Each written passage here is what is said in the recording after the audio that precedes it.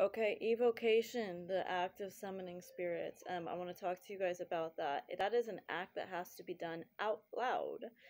So if you guys have kind of footage of me ever doing that from the Holy Spirit, go ahead. I did feel of something in Spain, actually the ruler in Spain at the time.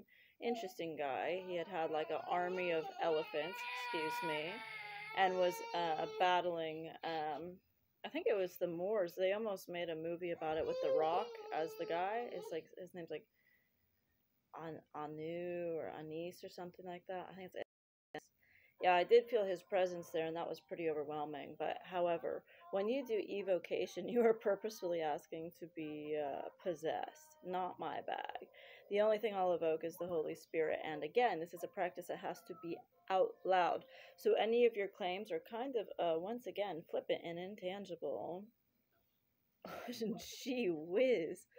How different for you people.